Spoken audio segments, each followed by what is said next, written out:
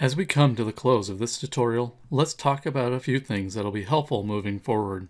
First, if you've been following along, you may want to start over and change some of the things that we did together. Near the bottom of the README in the repo are the commands to clean up the environment. You can run some or all of them, but order is important because of the dependency connections between them. After you run the cleanup, the environment will be pretty much clean. The only thing left will be the Docker images that have been downloaded or built. Those will continue to stay around, and you can update them by calling the Docker build commands that we used through this session. The next thing to mention is that I demonstrated using individual images for each of the grouper components. But an alternative approach would be to put all of the grouper component changes into a single organizational image, and then specify the role as a command when creating the service. You'd specify the command as UI, WS, or daemon, just like we did when we initialized the database and added myself as admin, and I specified GSH as the command.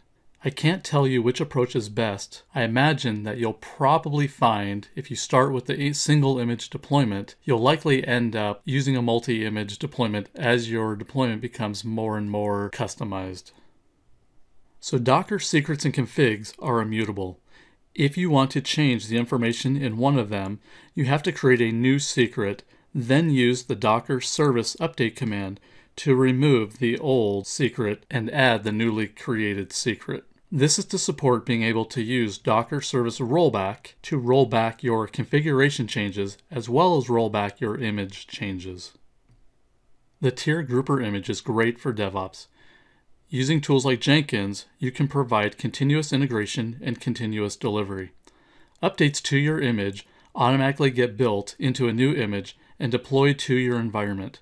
You can test and then deploy in a systematic, repeatable way all the way to production.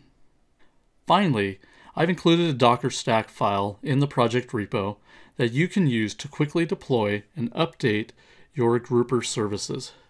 This file is perfect for local development and testing, as well as working with updating your test and production environment, especially if you aren't using a DevOps methodology. Keep an eye on this file, as I'll be updating it with settings that I think are beneficial for real-world use.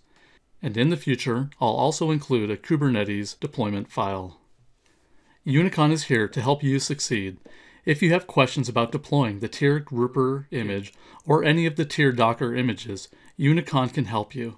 If you need help getting your DevOps pipeline in place and begin taking advantage of consistent deployments and upgrades, Unicon can help you with that too. Just reach out to us through your normal channels or via unicon.net.